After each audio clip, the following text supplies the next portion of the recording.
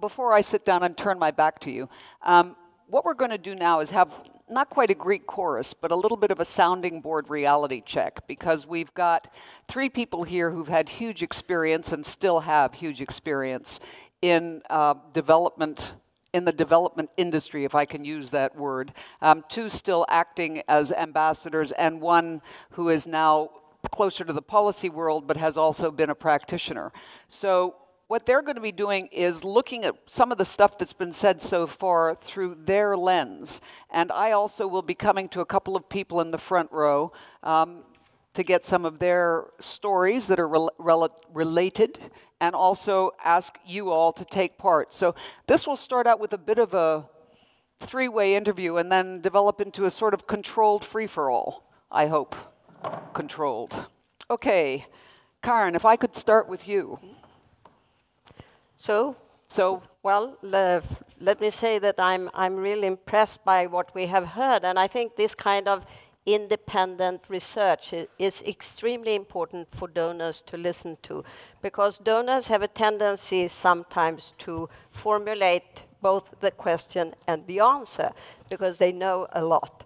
But by putting the role of formulating the questions and maybe not providing the answers, but evidence.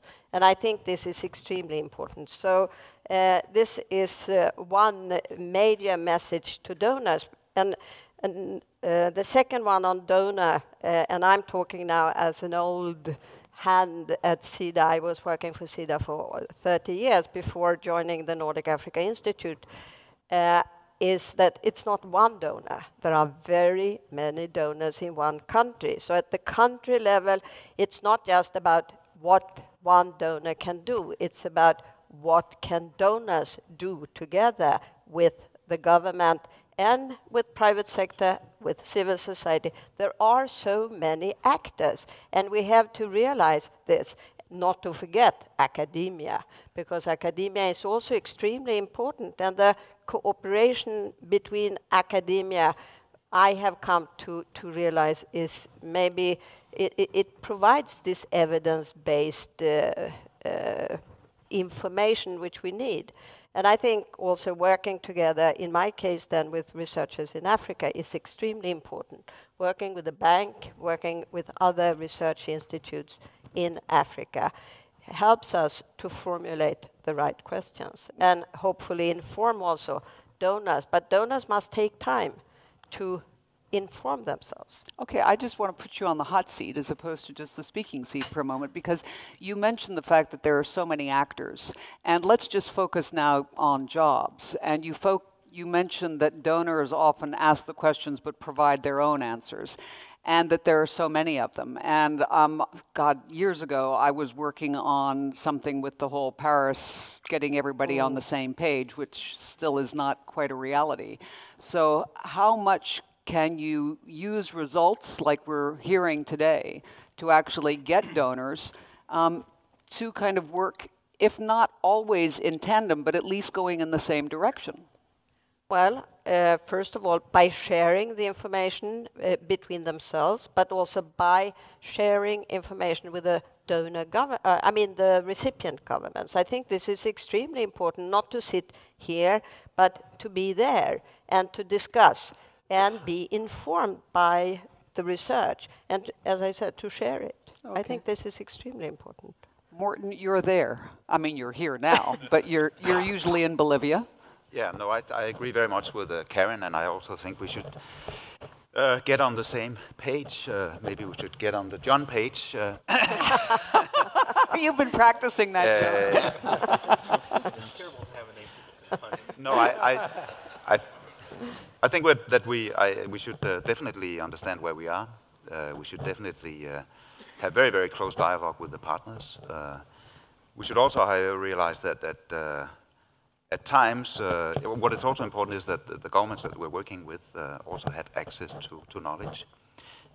Sometimes ideology also plays in. We also know economists often do not really agree on everything. What we're trying to work on, of course, and what the research also is trying to do, of course, is to try and find the evidence, which is the facts, and come up with well-documented recommendations. But we should work with many different partners. We work with government. We should also work with the private sector. We should also work with civil society.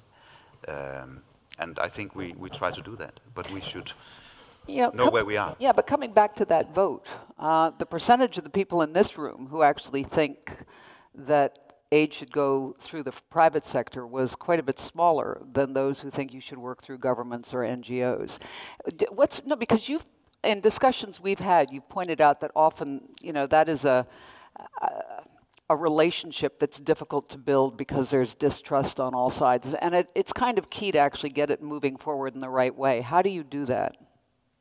Well, I mean, if we take Bolivia, we had Evo Morales coming into government with the social movements, basically a whole new set of people compared to the old elite, to the old formal sector. And always there's a great deal of lack of confidence in the old elite.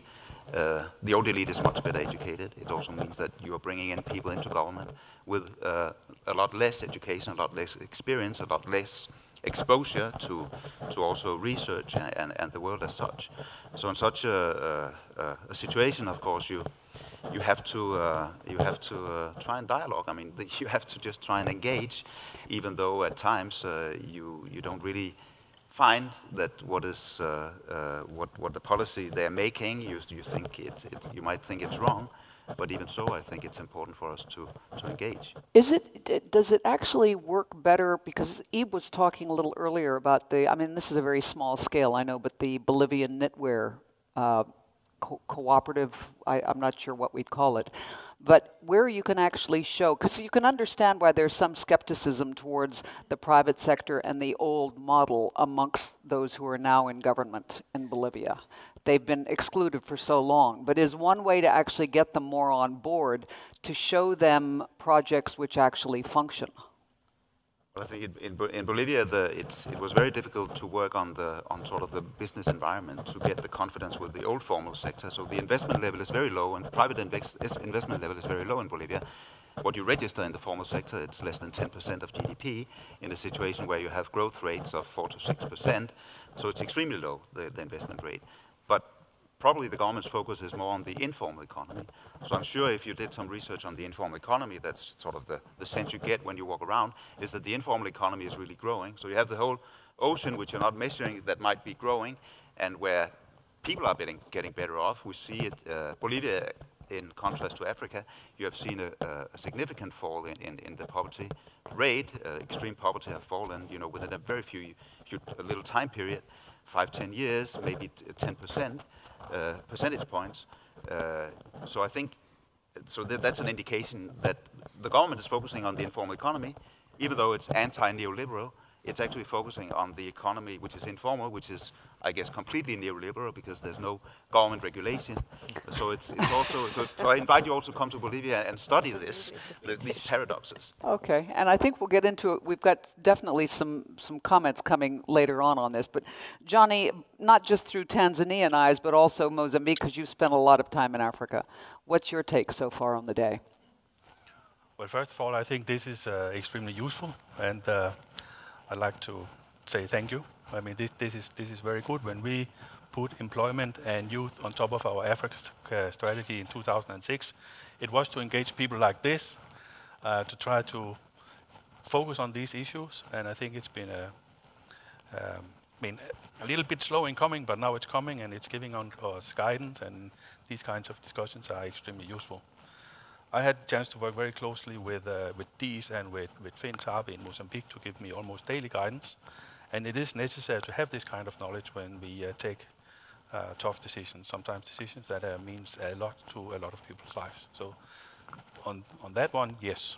Okay. Then how to apply it and what we do is maybe a more difficult one. Okay, don't stop, because what you're going to need to do is give us good warning of which picture you want to see when you want to see pictures, just warning you. So sorry to interrupt you full flow, but go ahead. More difficult to decide what to do. Yeah, well, first of all, I think there's one thing that isn't difficult, and show some nurses. Okay, can we see the nurses picture, please? There is still a very large part of the jobs that aid is going to finance that will be in the public sector. And okay, I don't see the nurses picture come. Yeah, there they are. You can take the box of us out of there. Okay, so the nurses, why are they important? because there is no way that you can tax finance what this costs from a $500 per capita country. When you need at least $60 for health per capita and at least $60 for education per capita, and you are at 500, then you can tax your population 25% and pay for these two things only, and then there'll be nothing left. So we will still have to do something in that.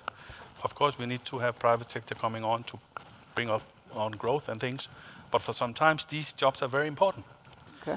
And there are comparisons to the Scandinavian model. I was lucky enough to get from the structural change work that Justin Lee is doing. Sam Jones helped me get some of the figures. So what is Tanzania in terms of income level in Denmark? It's the early 1800s. We had no tax finance social sector in Denmark. We had a guy called Grundtvig starting to run around and think about educating our people. So financing this from taxes is very, very difficult from this income level. So there's this part of the job that still have to be there. So Okay. not forgetting there's a long way to the Millennium Development Goal, especially for some countries. Then I'd like to see maybe some beekeepers. Okay, can I see the beekeeper picture, please? And I think We- there's a graph next to it. We have Yes, there we go. No, Yeah, these people are beekeepers, and they know I'm from a long family of beekeepers in Denmark, so they let me taste their honey. It's very good. The point here is that this is the kind of jobs can where we see people... the next picture? So being an ambassador is not all hard work. You can also eat honey. But when these people are there, and they are in the poor jobs, so to say, so they have a forest, and actually they need a project in the beginning was just to ask them not to chop it all down to charcoal and all that. So how to invest in some other income generating activities. And they have been hugely successful in 13 forest areas in Tanzania in producing honey. So you have 40 people producing 250 liters of honey with very little input, like $100,000 for 13 forests.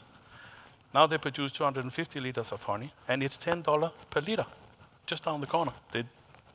That's a huge impact on their daily lives, and you can employ much more people in that.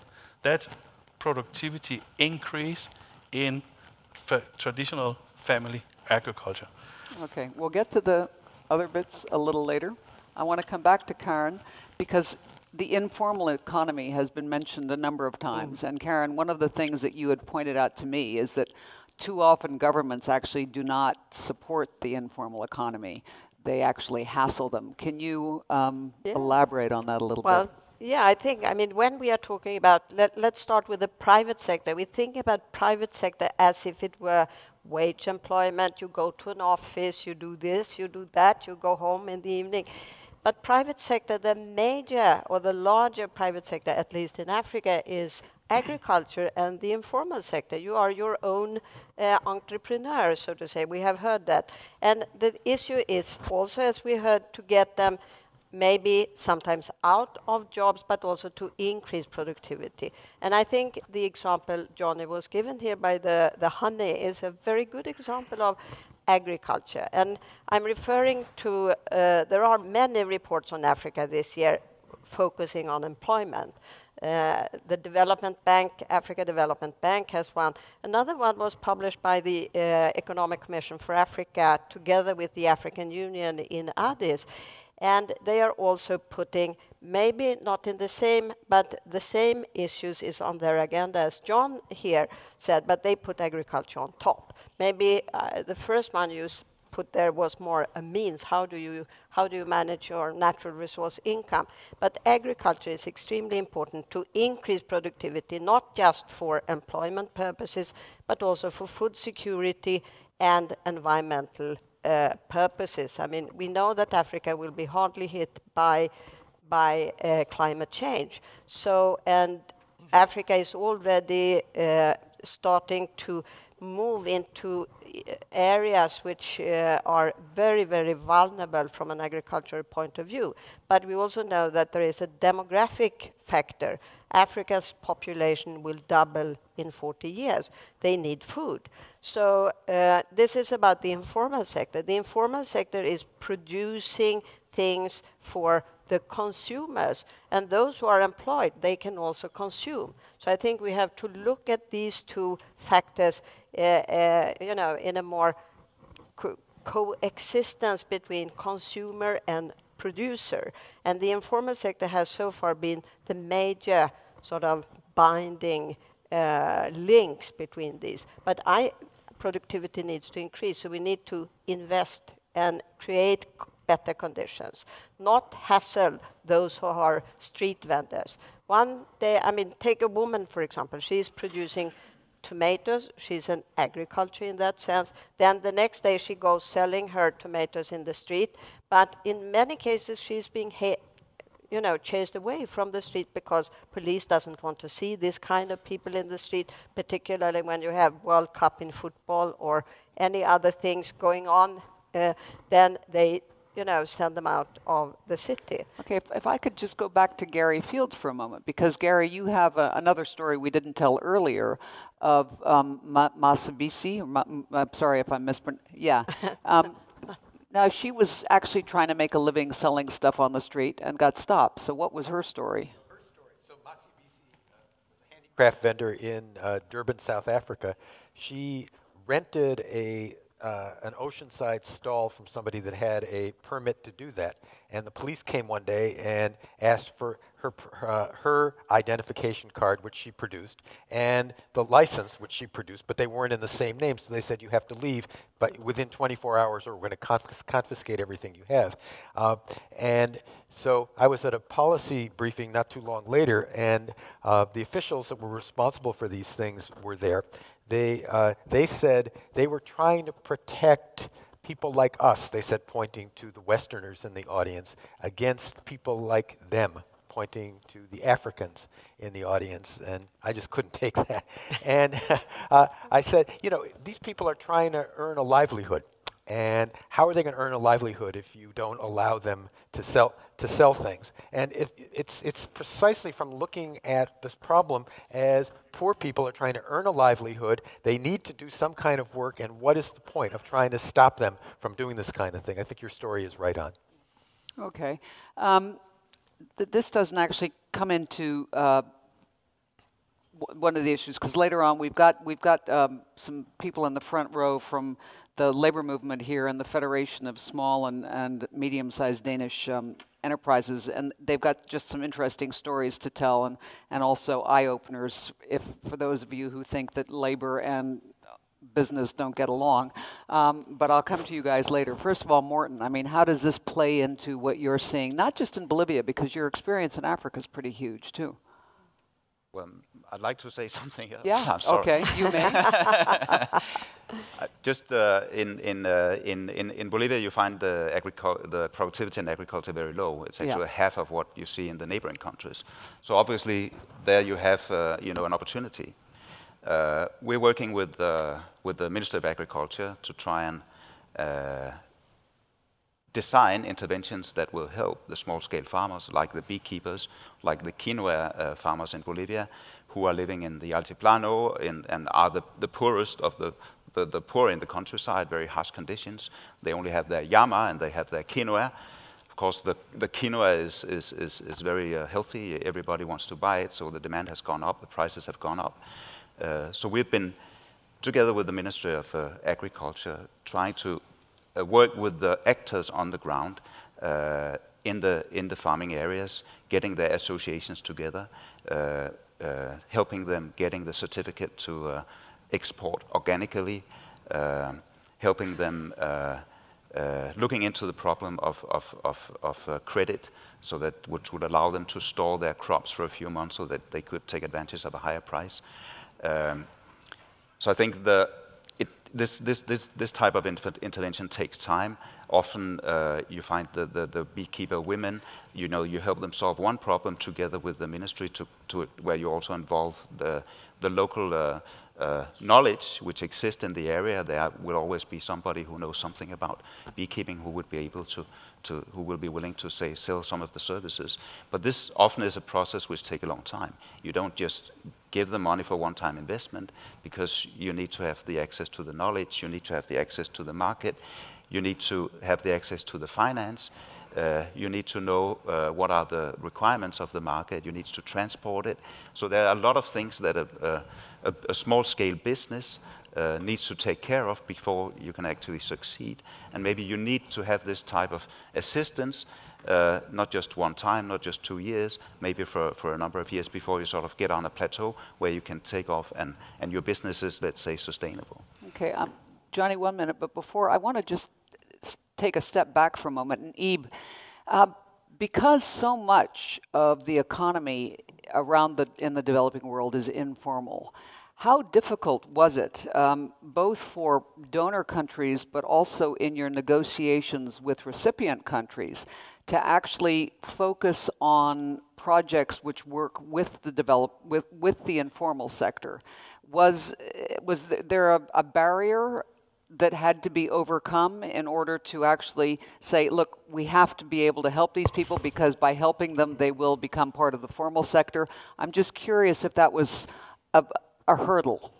Well, there was originally a barrier in actually getting agreement on working with the private sector as such, both the informal and the formal sector, from governments who clearly saw some money disappearing that they otherwise would have had into the government coffers. So it's very important. It was a very important discussion. I think we, in most cases, managed to convince.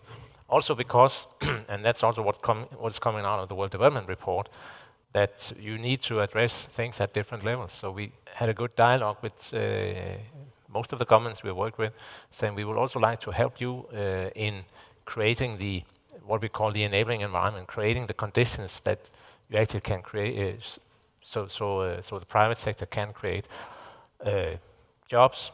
You also need to focus on, we have this discussion of the informal and the formal, and I agree that you shouldn't just, say that that we should focus on the formal in the first one.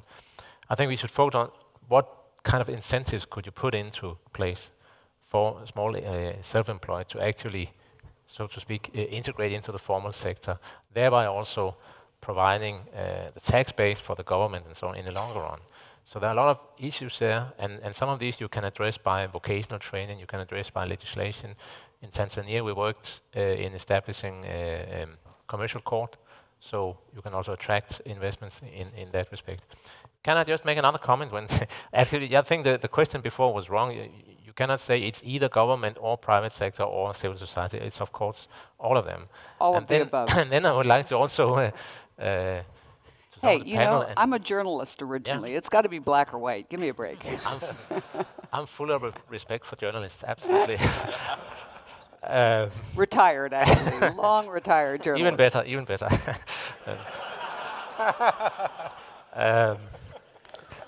No, I think there's one element missing here. I came to think when I heard Carin say for donors to do so and so and so. One of the first questions we had on the screens, I think there was a huge majority pointing to governance issues as some of the main challenges you have to address. And that's, I think, we need to get our partner governments into the picture here as well. This is not just a question of what donors can agree to or not. This is, we would like to align with local priorities and take it from there. So I think that's an angle we need to have into the discussion as well. And we are happy to share all the findings from this program with all our partners all over the world in order for all governments to actually use it as basis for their policy decisions. Okay. Coming back down, because Johnny, Ebe had mentioned what was going on in Tanzania, and I know I stopped you off in mid-flow from production, but can you pick up again or continue on as you wish? I'd like to show a picture of 2 cornfields. Could we have the cornfield pictures, please? Yeah, there we go. Yeah, I think this is pretty much what we have heard about agricultural productivity. There's no climatic reason or anything else for these 2 fields to be looking so much apart. So basically, the climate's the same in both places. Now, can you guess which one is in Denmark? So 800 kilo of maize per hectare is not going to create rural wealth. And again, if we compare to Denmark, I know you can't do that all the time, but there are two very interesting features happening. And I also say this to provoke a little bit comment from the unions here. When we started to create rural wealth in Denmark, shortly after we settled our issues with Napoleon and others, then we're getting context we here, started folks. to really build rural wealth. And by increased productivity, and people got money to spend. By then, they started to build things themselves. So the monopoly of the union city-based guilds, lavene, was broken because there was money in the rural areas, and all of a sudden you had 40% of people actually doing this kind of work living in the rural areas. So there was a sort of a demand-driven breakdown of some structures in the labor market that had existed for very long. When I go around Tanzania, I suddenly, in a very poor village, I see a sign that said Bwana Mlango. So it means Mr. Door. So this is the carpenter. Now some people have money to ask somebody to build them a door. They are creating enough wealth to want a door. The problem is, which is different from Denmark, and one of the questions I have to this whole issue of putting people in other sectors where productivity is higher, is that this guy in Tanzania will very soon face very stiff challenge from an aluminium door imported from China just down the market.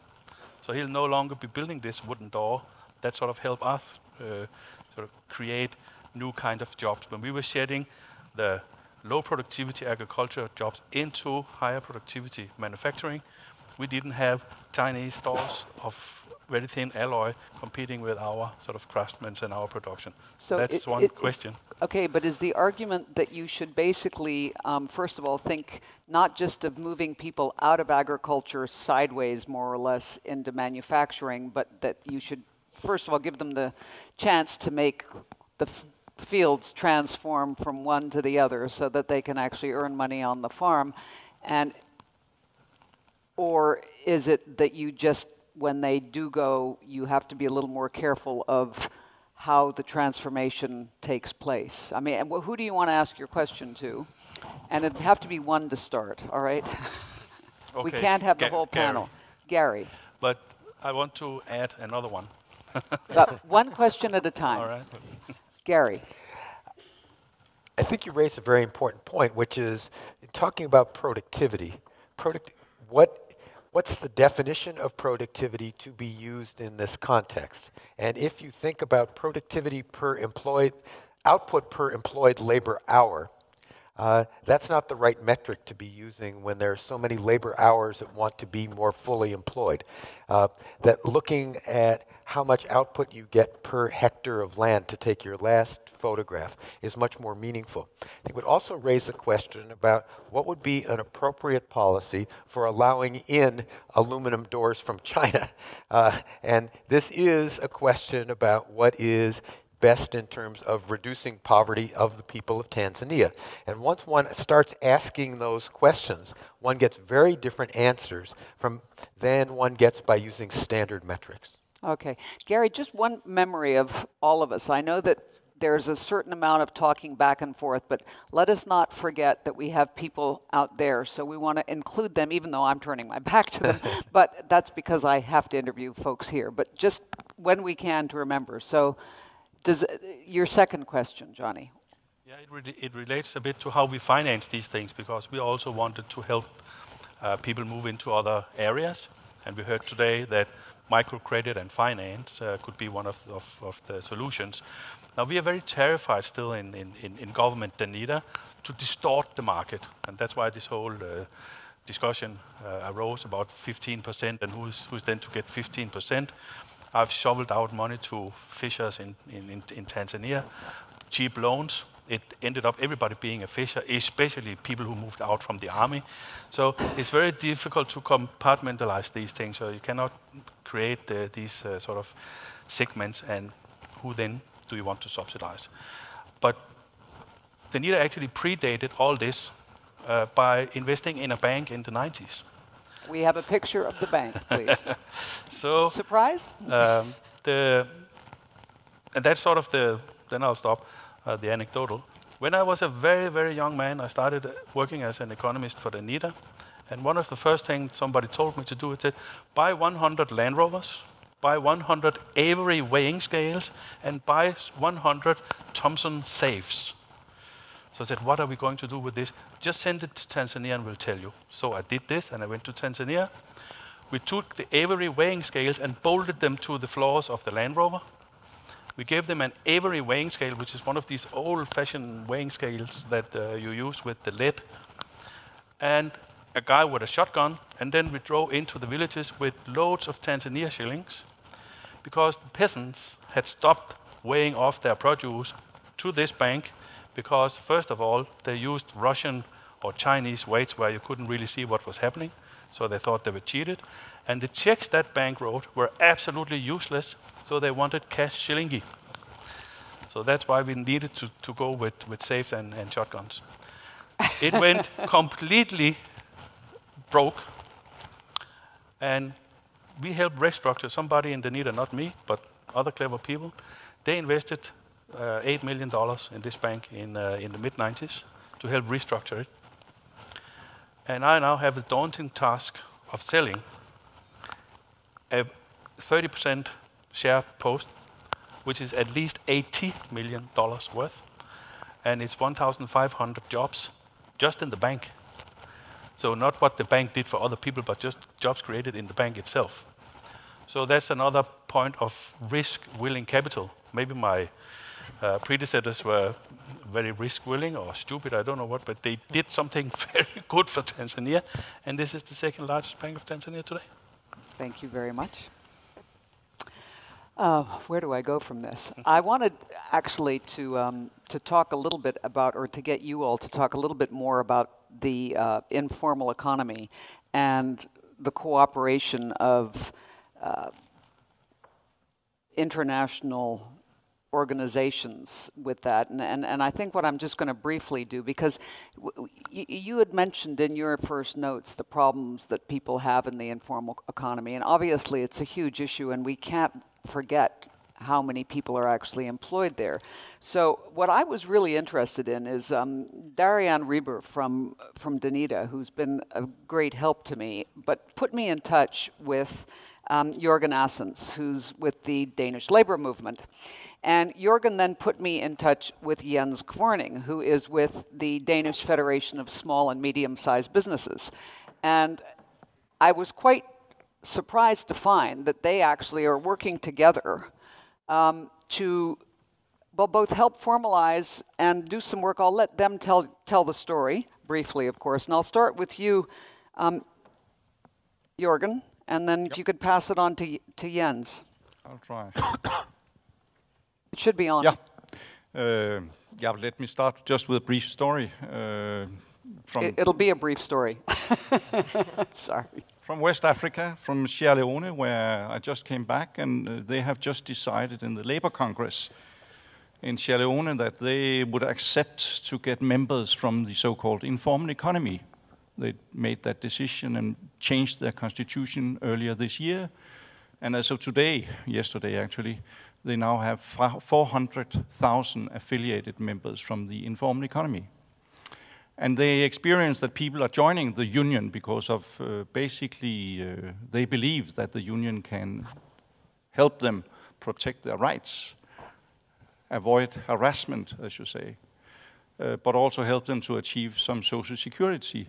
And thirdly, also to create some more decent employment, decent jobs for them.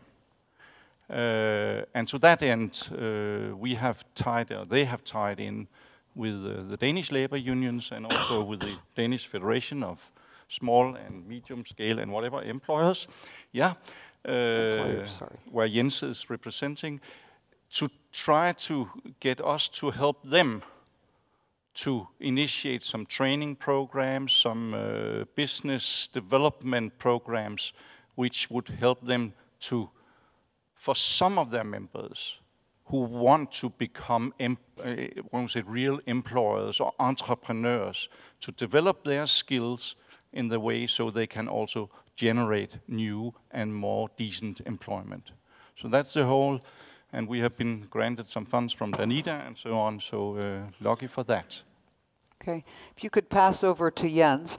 I mean, Jens, you were quite excited about the kind of cooperation that is going on at an artisanal level and then further up, and the skills that are being learned. And we're going to hear more from Kei and Tetsushi this afternoon about this need. But, you know, I was, to be honest, quite surprised, even though this is Denmark, to find that labor and employers were working together. And sorry, I misnamed your federation. So how did it start working with you? Well, we started having a long experience with the formal sector via the Danita program, business-to-business program, where we mainly assisted companies in developing countries by training them with Danish companies in similar businesses. And that, from my opinion, has worked very well over 20 years. And but still, especially in Africa, it didn't work as well as in Asia and in Latin America. And one of the reasons for that was that it was a very small population of companies you had in the formal sector in Africa. So we saw a need for developing informal enterprises because if you didn't add new companies to the formal sector, you would not be able to make this kind of programs. So, and then we were in close contact with Ulandssekretariatet, which is the unions cooperation organization here, and they had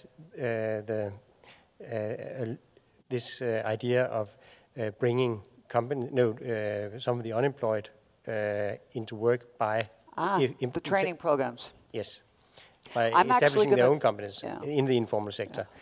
So this has been a way to break the wall, because we couldn't really manage to get into the informal sector. But thanks to the unions who had access to these people who needed jobs in the informal sector, we could suddenly move. And what we're actually doing is to teach people to work smart rather than hard. Not that they don't continue to work hard, but at least they can get a better outcome from working hard. Yeah, great. Thank you very much. No, you can. Well, it literally is 30 seconds. It's just one thing is to say, I think the experience here we have is to, we would like social partners, we are representing them, to get much more involved. And we're actually a little puzzled once in a while that there's not many more efforts to involve the labor market partners into job creation. Well, let's hope that this is, in a way, we're doing a little matchmaking, and we'll end up with some new partnerships. Now, the three of you, I'm going to throw this open to the floor, but I'm sure there were things that you wanted to say which I haven't given you a chance. So I'm going to briefly say, Carin, was there something else that you wanted to throw in before we start taking questions from everybody? Well, I think it is important also to discuss, I mean, the obstacles which exist today, and I think one major obstacle for small enterprises, for the informal sector, and for manufacturing at large, and including agriculture, is the lack of infrastructural investments. And I think that I remember 20 years ago, when I worked with Tanzania, the Swedish IKEA, which may be known to you, tried to buy goods from Tanzania, cotton towels, but also pine things. I don't exactly remember what it was.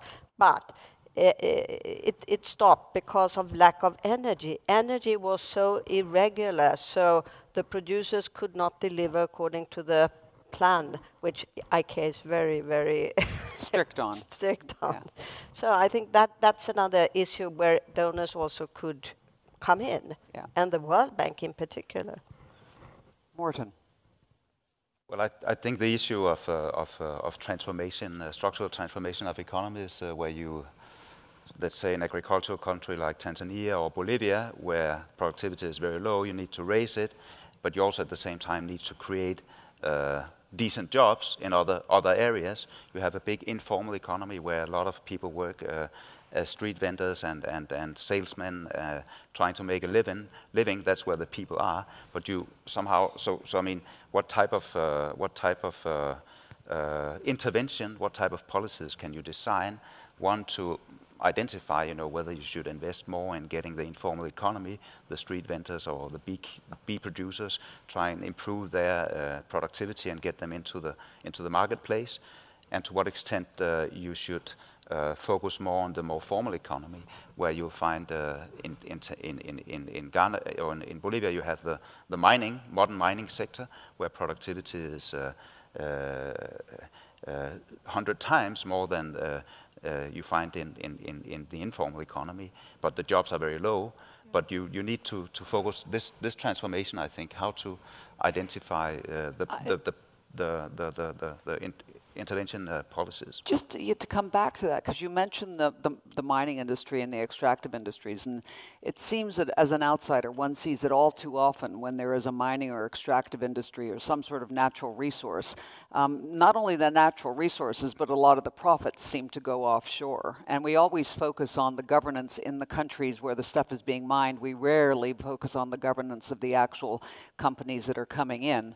But how do you then convince governments that the profits from these things really need to be reinvested? And it's been mentioned already today, and John, you focused on it as well, that you start to build kind of the skills so that you can reinvest and start those alternative modes of growth. No, I think Bolivia is a country that depends very much on it for its exports and for its GDP, also on gas and on minerals. More than 80% of its export is gas and minerals. About half of the GDP are in these two sectors, but they only provide between 2 and 3% of all the jobs. So obviously, how you spend the revenues. Fortunately, so far in Bolivia at least, a lot of this has been going into the social sector investment, but also in infrastructural investment. So distribution, distributional income transfers to elderly, to school children and so on. And there are plans, of course, also, as in most of these countries, to also set up some kind of sovereign fund which can, ensure a better use of the resources. Yeah. Johnny. Yeah, I like the discussion about the investment in infrastructure and natural resources. These nurses that we just saw before, they were very successful. They kept all the children alive from the 80s. This is why Africa now has a huge challenge with youth and employment. In Europe, we always made sure that there was enough war and disease around to not get this problem. But now Africa has it. And it's going to be very, very difficult to create that many jobs.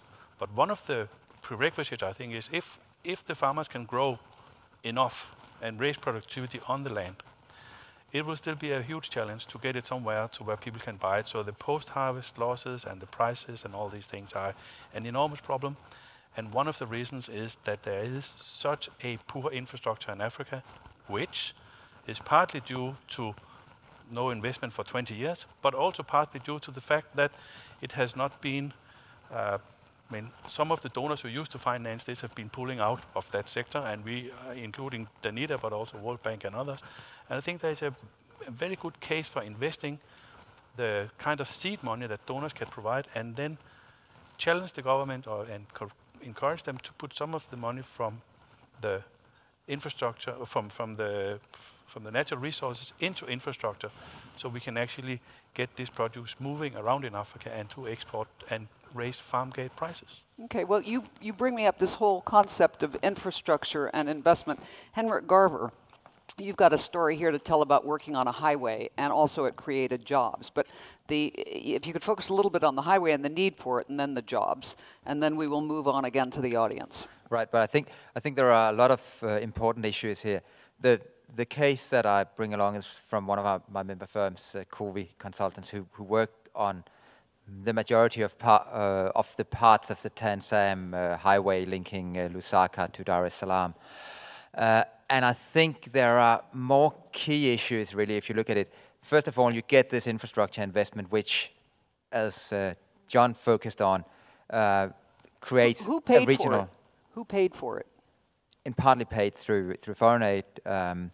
So that's very good investment in infrastructure. And what we see is that, in part, you get international consultants bringing in international knowledge, but they build up local companies, local professional service firms. They also actually, so they have a local subsidiary there.